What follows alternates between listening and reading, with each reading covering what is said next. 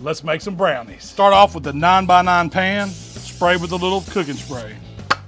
Chocolate chip cookie dough, spread it out in the pan. Gotta have a layer of double stuffed Oreos. Maple bacon jerky. Ooh, that's thick. Brownie mix goes on top, real nice and easy.